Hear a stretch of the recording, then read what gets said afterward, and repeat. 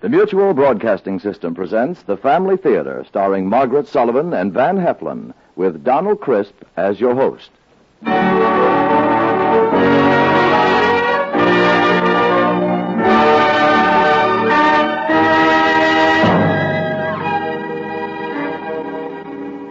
More things are wrought by prayer than this world dreams of.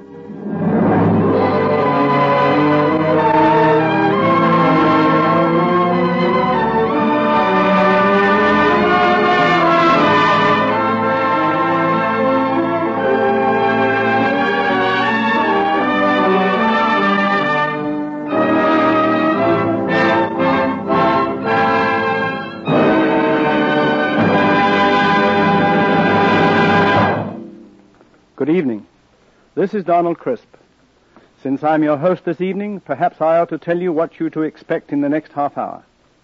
I'd better begin by telling you that this program, Family Theater, got its name because it's dedicated to your family. You know, the word family can mean a lot of things. It can mean bitterness and struggle, or it can mean love and companionship, and all the most wonderful things in the world. Now, all of us who are part of the Family Theater, and that includes so many of you who listen, well, we feel that prayer, family prayer, can make the difference between an unhappy and a happy home. We have a simple conviction: a family that prays together stays together. Well, now you know why we call this program the Family Theater.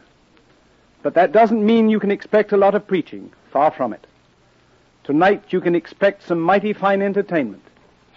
You'll hear an original story by Walter Newman with a splendid cast. So let's listen to the play, I Give You Maggie, starring Margaret Sullivan and Van Heflin.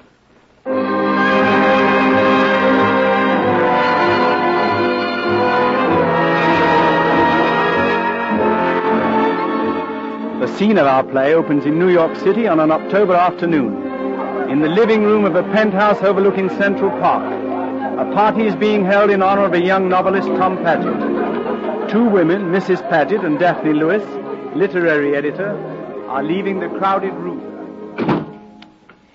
Yeah, that's better. Have you ever heard anything noisier than a literary cocktail party, Mrs. Paget? Well, this is the first I ever attended. Really?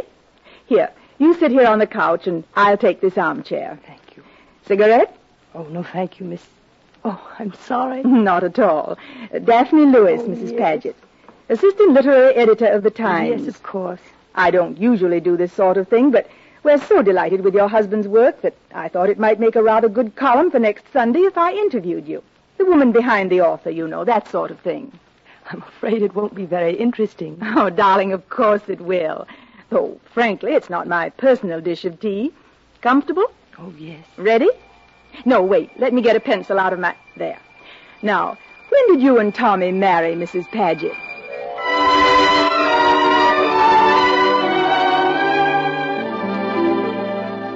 Maggie, sit down. You're pacing a groove right across the living room. Is my mouth on straight, Nona? You look adorable. Relax. It's 8:10, Maggie. Does he always keep you waiting like this? Oh, let her alone, Mama. Stop picking on her. Mona, you be quiet. Maggie, what your mother and I can't understand is why you haven't had him up to the house before. After all, you've known him, how long? 3 months? 4 months? I don't like for you to be going out with a young man we've never seen and don't know anything about. Well, he was supposed to have come here several times. Maggie, but something... Is he serious? Oh, well, you'll see, Mama. What do you mean, I'll see? Maggie... There he is. I tell you, I don't like it, Bertha. Young girl ought to bring her boyfriends around so her parents can see. Harry. Tom, my father, my mother. Miss Banner. How do you do? Mr. Banner. Evening, And Tom. my sister Nona. Nona. Hello. Harry. Oh, yeah, here. Sit down, Tom. Sit down. We have to go. Well, he can sit down for a minute, can't he? Go ahead, Tom. Sit down. Yeah, now. Maggie tells us you've knocked around a lot. Some. Well, that's very interesting. What have you done, Tom? Nothing very much. Oh, you have, too. He's been all over and done everything. Well, that's fine. Go ahead. We'd like to hear. Well, I ran away from an orphanage about 12 years ago. When I was 14, I was a road kid for 3 years. Road kid? Yeah, it's young hobo. Rode the rods and boxcars all over this country and Canada. Slept under bridges, begged from door to door. I've been jailed as bum 20 or 30 times. And what else? Oh, not much of anything. Well, he was a cowhand in Wyoming until he broke a leg bull dazing. Dozing, not dazing. Oh, dozing. And then he was a pearl diver in a beanery. That means dishwasher. And a lumberjack and a miner. And he did a hitch with the Marines and all like that. What are you doing now? Just sitting here.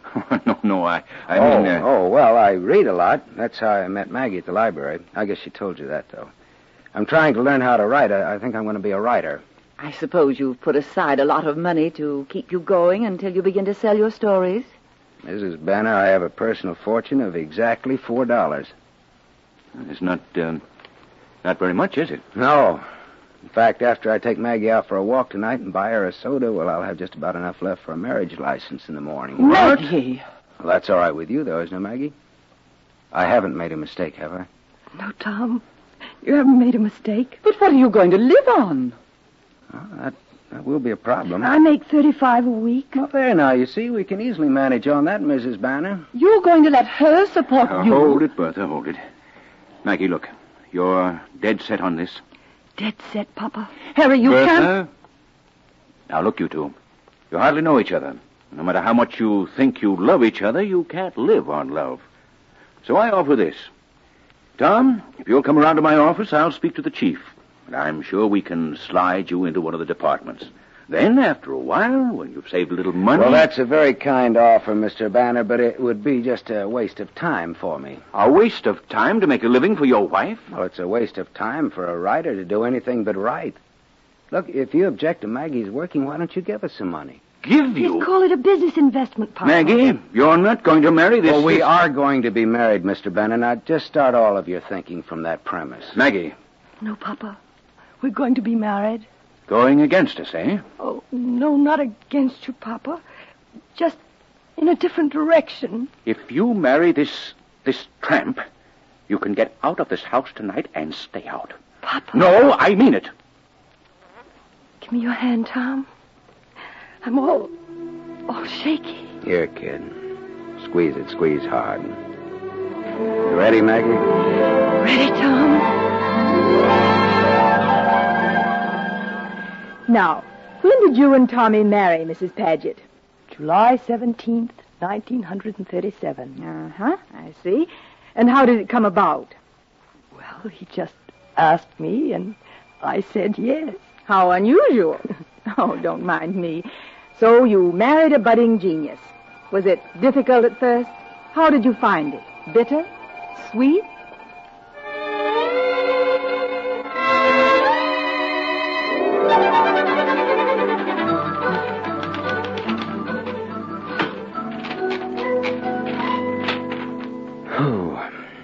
Maggie? Yes? I'm finished for the day. Supper ready? Ready. It's been on the table for 3 hours. Where are you, kid? In the closet? No, here, in the kitchenette. You managed to disappear in a one-room apartment is something I'd... Oh, look, honey, I'm sorry about supper. You didn't wait for me, did you? Of course I waited for you. Well, you should have eaten. What's a cake and candles for? Is it my birthday? No, it's not your birthday. Oh, Tom, you've forgotten. Forgotten? Oh, no, I didn't forget. Yes, you did. Our first anniversary, no, and you forgot. I didn't forget, baby. Honestly, I've got a present for you. In my pocket. Now, wait just a second. Here, take it. What is it? No, it's a poem. You can read it. Can you read my writing? For Maggie on our first wedding anniversary. Now, go ahead, read it. If I could write the beauty of your eyes, and in fresh numbers, number all your graces, the age to come would say this port lies. Such heavenly touches, near touched earthly faces. You like it? Like it? Oh, Tom, it's beautiful. It's better than Shakespeare. It is Shakespeare. No. I didn't have time to compose one, so I just copied it. It says what I mean, anyway. It's the nicest present I ever had. Well, then give me a kiss. Oh, Maggie, you're a kissable wench. I think I'll renew my option on you for another year. Oh, Tom, I'm so happy. Yeah, me too, baby. You know, I turned out about 10 pages today, and you remember that character I told you about last night, Jonesy? Well, he's really beginning to come alive. You know, each week it gets better and better. Do you realize we'll be on our vacation this time next week? Our first vacation together. 1 week of it. 1 week of no subway and no office, no ironing, no dishes. Oh, Maggie, look, I we meant to simply tell toss you... our $40 into the hotel owner's lap, and in return he gives us 7 days of paradise. Well, there's no $40 anymore. What? Well, we don't have $40. We only have 12. But I don't understand. Well, after you left for the office this morning, I broke the typewriter, and the man at the shop said it had cost $18 to fix. It'd take about 10 days, and I rented the typewriter I'm using now for $1 a day. 18 plus 10 equals 28. 28 from 40 leaves. No vacation. No vacation? No. Well, couldn't you have used a pencil? Oh, Maggie, now don't. No. Oh, don't, please. Maggie, listen. Look, someday pretty soon, maybe I'll finish the book and we'll sell it for a barrel of money, and then we'll head for the beach at Acapulco or even Rio, and we'll stay not just 7 days, but 7 months or as long as you like. And then when we come back... Oh, Maggie, now don't cry, please. Come on, now, here. Blow. I know you've looked forward to this vacation. I know how it is. Maggie, hey, look. Now, look, when that Pulitzer Prize Committee rewards me, you know what I'm going to do? I'm going to propose this toast. Ladies and gentlemen, in accepting this award for literature, I do not accept it for myself, but for the person who really deserves all the credit accruing to my book. Ladies and gentlemen, I give you Maggie.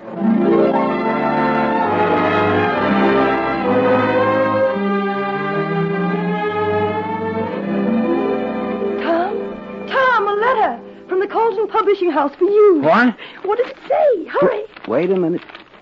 It says, well, look, here, you read it. Look, I'm too nervous. I couldn't. Your Enchanted Hill was one of the most unusual novels we've ever read. Tom. Oh, go on, Maggie. Frankly, we consider it too advanced for present taste. And so on, and so on. I'm going for a walk. Now, look, I'm all right, baby, honest. I just feel like walking, so. They're idiots. It doesn't mean a thing. Yeah. Well, I'll see you soon. Please, Tom, let me go with you. Please, Tom. Maggie, where are you? In here, fixing the light cord. Guess what? What? What is it? Can anybody hear us? No, what is it? Don't tease me. I was walking down the block just now. Yeah. And all of a sudden, down at my feet, I saw... What? What? This. A dollar bill. You found it? That's wonderful. I bet you were beginning to think I never would be a breadwinner. Well, Mrs. Paget, instead of walking around the park this afternoon as we do every Sunday, we're going to observe the rites of spring. With a dollar? I'm afraid you lack creative vision. When I look at this dollar, do you know what I see? George Washington's picture. I see 2 round trips to Coney Island, 20 cents. 2 Bock beers, 20 cents. 2 hot dogs, widow without mustard, 20 cents. And 2 rides on the merry-go-round, 20 cents. That's only 80 cents. What about the other 20? Philanthropy. The other 20 cents goes back to the sidewalk for the appeasement of tastes far less luxurious than ours. Madam, grab your hat and let us away.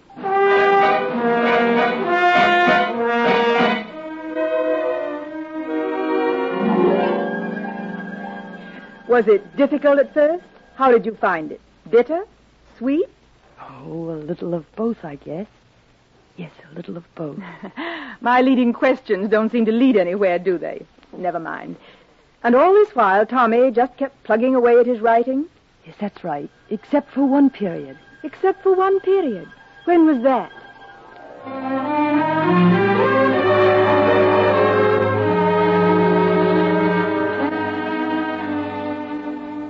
Doctor, I'd like to know the truth. Mrs. Paget, I'll give it to you straight from the shoulder if you think you can take it. I can take it? Tuberculosis. Now, wait. We've caught it in time, I think. I'll know definitely after studying the x-rays, but I think we've caught it in time. Now, Mrs. Paget, what was your husband's daily routine? He was up at 5:30 every morning, no matter what time we went to bed. He was at his desk by 6. He worked straight through until 8, 9 o'clock at night, sometimes later. How about his diet? Coffee for breakfast, no lunch. As large a supper as I could make him take. And this has been going on for how long? Ever since we were married, 3 years. Well, Mrs. Paget, your husband will have to go away for a while. How long? 2 or 3 years. Maybe longer. May I go in to see him, Doctor? Well, he's sleeping. I just want to look at him. All right. Don't let him talk too much if he wakes up. Is that you, kid? Shh. You're not to talk. The doc tell you? Yes. Well, we've been hit a pretty low blow. I know. Yeah, he wants me to go to Arizona. Listen, baby. Get a divorce. Tom. No, I mean it. I'm being objective, not noble. We've had the top of the bottle. Don't tie yourself to me. Stop this nonsense, Tom. Stop it at once. No, listen, don't let sentimentality trip you up. That's where most people go wrong. You have to be hard and a little bit ruthless. If I'd let sentimentality get in my way, I'd have taken a job instead of writing. I'm not listening. Well, you've got to listen, Maggie. I know you're thinking that I'll be alone in a sanitarium or something, but, kid, look, I've been alone most of my life, and I'm used to it. I never expected anything else. The times we've had together, well, that's just been so much gravy for me. I never It's been gravy for you, has it? What about me? You're used to being alone. Do you think for 1 minute I could live without you? I couldn't. I'd die. Powers of darkness, nameless fears. I give you Maggie. And besides, that was a very hammy renunciation scene.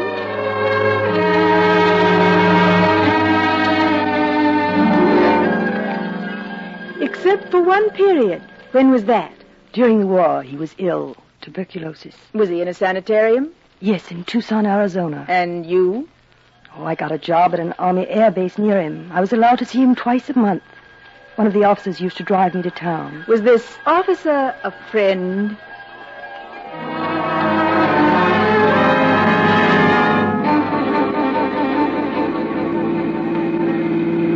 Well, Maggie, this is the last time I'll be driving you to Tucson. Spence, shipping out? Uh-huh. My squadron leaves tomorrow. Oh, Spence. There's something I want to say to you. No, don't look at me. Look straight ahead. Maggie, I've been wondering if you know I'm in love with you. Very much in love with you. Don't, Spence. Can't help it. I'm not the suffer in silence type. Spence, I think please. I've been in love with you ever since I reported for duty here and first saw you in the colonel's office. Maggie, I'm going to make it short.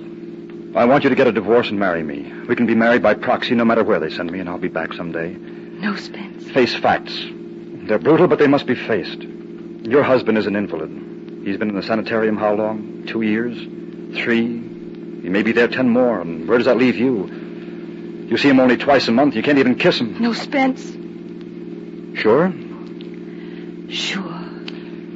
Well, that's that then. That's all the ammo in my clip. You know something? Sick as your husband is, and healthy as I am, if I could change places with him, I'd do it in a second.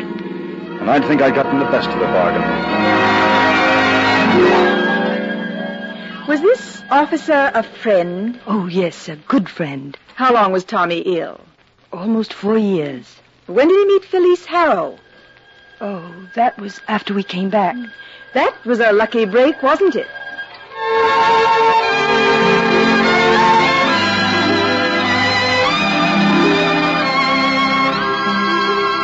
Maggie Felice was wonderful. She thought the book was the best she'd ever read by a modern writer, and she's willing to devote all of her time to getting it published. Maggie, she's just the sort of a literary agent I've been dreaming about. Really? What's she like? Felice, oh, I don't know. She's in her late 20s, I'd say. Smart as a whip, though. Lots of style. You know. Pretty? Oh, yes, sure. Enormously so. Maggie, I feel tremendously set up about this whole thing. Oh, I almost forgot. I'm going to have dinner at her place. We're going to talk over some rewrites. Oh, so? Yeah, well, now, mind you, I don't agree with all of them, but she's right about 2 or 3 of them. She's a smart girl. Look, pick out a tie for me, will you, huh, baby? I'll wait up for you. I want to hear all about it. No, you better not. I may be pretty late, and you know how I can talk when I have a new audience. I'm going to take a shower and a shave. Hey, look, do we have any money? I have a $5 bill. Oh, that's swell. We'll put it in my trousers. Hey, shall I take her some candy? That might be nice. Yeah. Well, look, if she calls, we'll tell her I'll be there in no time. Not to worry about it, huh? Yes, I will. That was a lucky break, wasn't it? Yes, for both of them. Very attractive, isn't she? Yes, very. I think personal appearance is so important, don't you?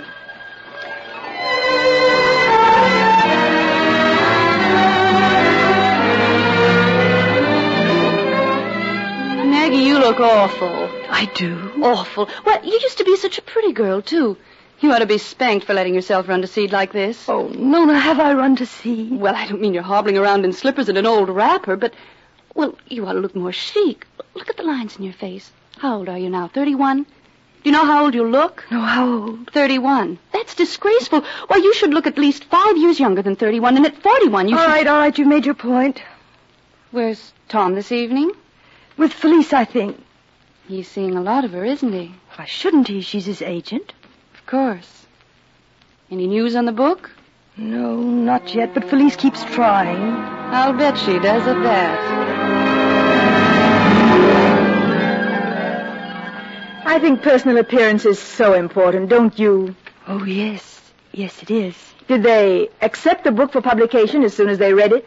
No, the Colonial Press was a new outfit. They didn't have enough money. That must have been a trying time. It was. We had to raise $2,500. Did you borrow from friends?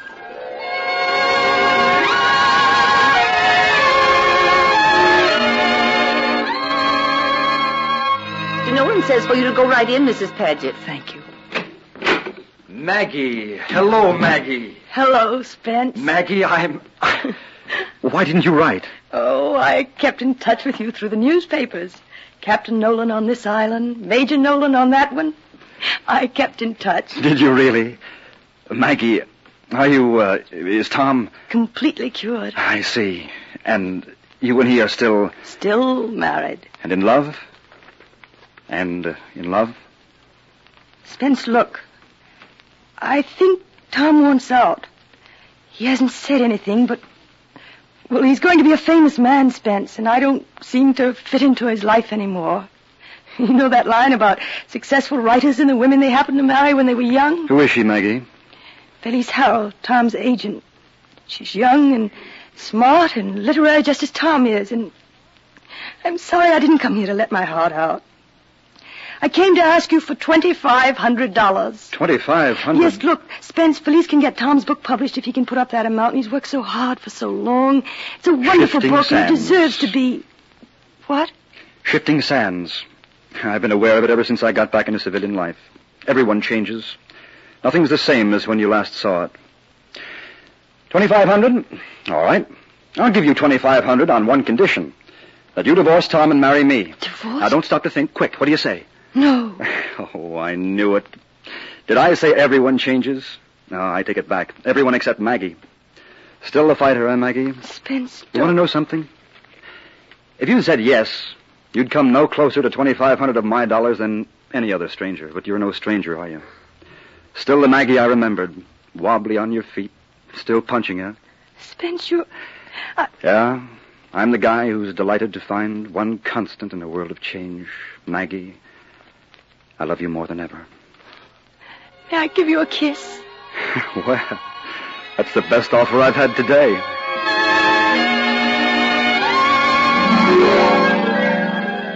Did you borrow from friends? Something like that. And so the book was published and the rest is history. Yes, that's right. Well, I guess that's about all. Didn't hurt, did it? Well, I told you it wouldn't be very interesting. Almost everything concerning a Pulitzer Prize winner is interesting. It'll make a paragraph anyway. I'm terribly glad for Tommy and Felice. There aren't two nicer people in the literary game. Tommy's so good-looking. Mrs. Paget, may I say something? Yes? Well, if I were you and had a husband as attractive as Tommy... Oh, never mind. It's none of my business. Shall we go back to the party? I'd like to stay here for a moment, if you don't mind.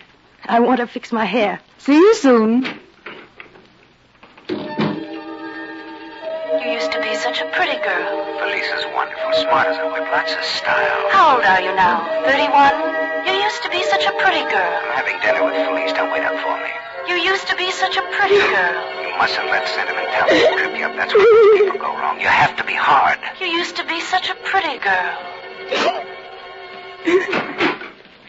Maggie? Hey, what is it, baby? What's happened? I was just looking in the mirror, and I found a gray hair. Oh, Tom. Tom, I'm not young and pretty anymore. I'm not, am I, Tom? No, Maggie. You're not pretty anymore. Merely beautiful. No. face is beginning to line. There's a line between your eyebrows that wasn't there when we first got married. There's one I saw form when my first book was rejected. Here's another that was etched in while I was sick. Oh, there's several lines, to say nothing of that one gray hair. Maggie, you imbecile. I didn't marry you because you were pretty. There are thousands and thousands of pretty girls. You see them in the ads or gallivanting about in movies. Chorus lines and colleges are filled with them. Felice is a pretty girl, but you're beautiful. All the loveliness I saw deep down inside of you when we first met is pushing its way out. I say you're beautiful.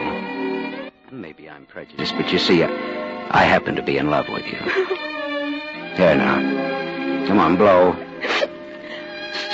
Now take my hand. Squeeze it. Squeeze hard, kid. You ready, Maggie? Ready, Tom.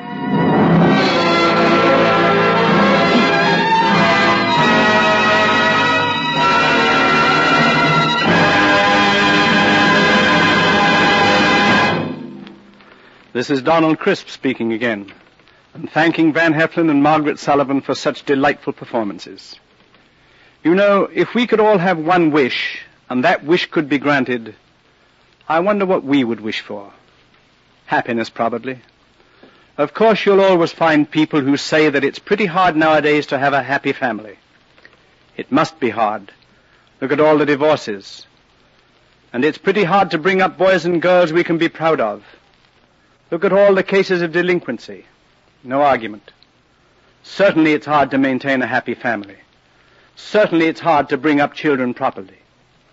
As a matter of fact, the job's apt to be too hard for even the best of parents.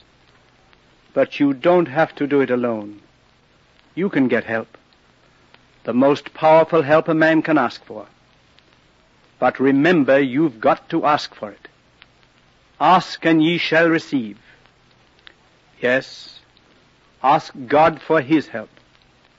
Pray.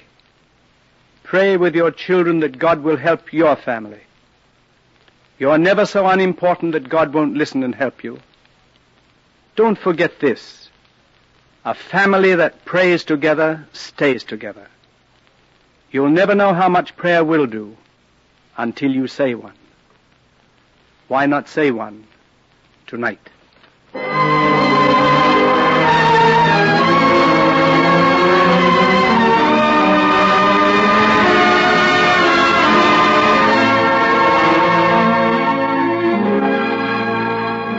Before saying good night, I want to express our thanks to all of you who have helped make this program possible.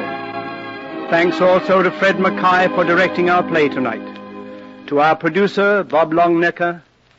Next week, our stars on the Family Theater will be Robert Young, Roddy McDowell, and J. Carroll Nash.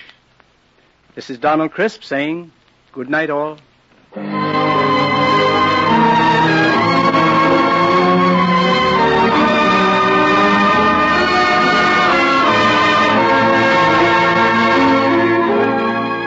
This series of the Family Theater is made possible by the thousands of you who felt the need for this kind of program, by the Mutual Network, which has responded to this need, and by the actors and technicians in the motion picture and radio industries who have volunteered their services to fulfill it. This program is heard overseas through the facilities of the United States Armed Forces Radio Service.